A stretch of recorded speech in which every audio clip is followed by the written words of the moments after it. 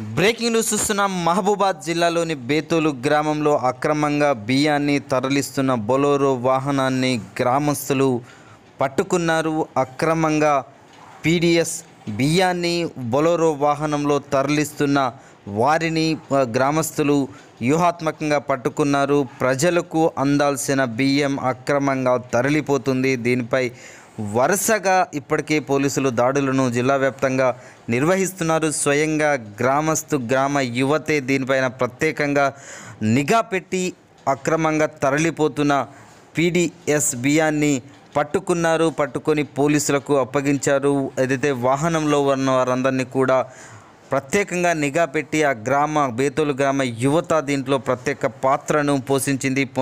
అక్రమంగా బియ్యాన్ని తరలిస్తున్న వారిని పోలీసులు పట్టుకొని వారిని కేసు నమోదు చేసి విచారిస్తున్నారు. ప్రభుత్వం ప్రజల కోసం, ప్రజల కడుపు నింపడానికి అందిస్తున్న బియ్యం అక్రమంగా తరలిపోతుంది. దీనిపైన ఇప్పటికే ప్రత్యేకంగా పోలీస్ శాఖ దృష్టి పెట్టాలంటూ కూడా ప్రజలు కోరుకుంటున్నారు. అక్రమంగా తరలిపోతున్న బియ్యం పైన ప్రత్యేకంగా దృష్టి పెట్టాల్సిన అవసరం అధికారులకు ఎంతైనా ఉంది.